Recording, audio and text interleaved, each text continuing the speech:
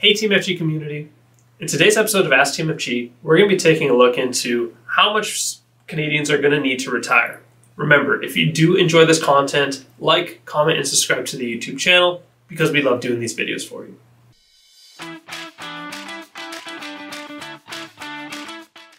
In today's episode of Ask TMFG, we're going to be highlighting a certain article that was written saying necessarily how much should Canadians have for retirement. Now, we always kind of find these articles pretty interesting because they're with a broad stroke and for the entire audience, when really, it's really not going to give you a full picture of your individual situation.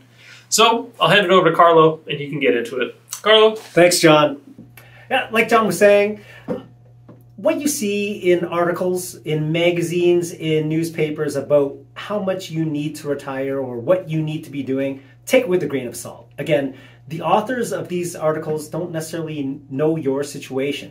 So let's talk specifically about the article that I read. It was a survey that the Bank of Montreal did, and they surveyed about 1,500 people about how much it takes to retire. And the number was $1.7 million. Now that sounds pretty hefty.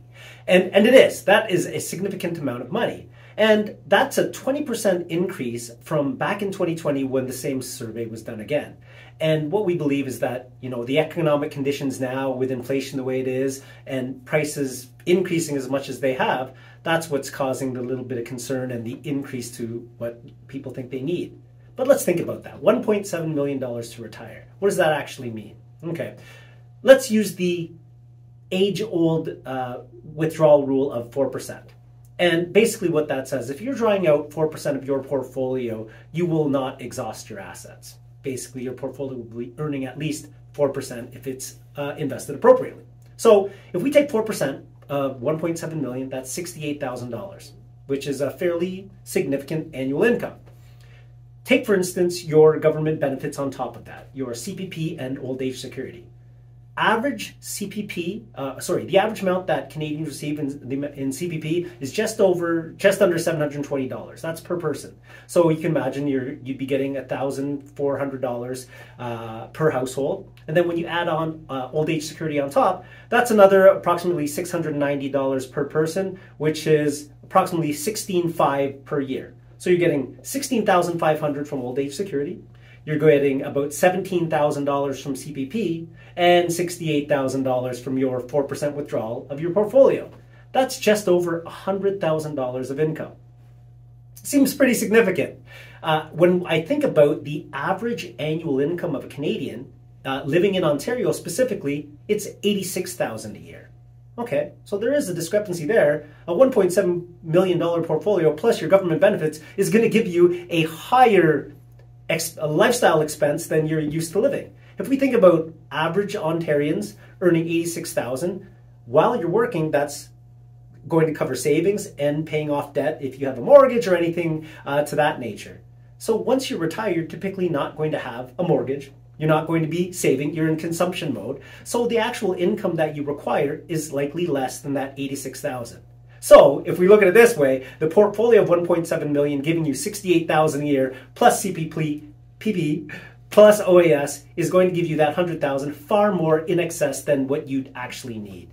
And again, going back to what I said earlier, this is just a general number to use. It has nothing to do with how you're living. If you're comfortable living at $86,000 a year, then you don't need that excess.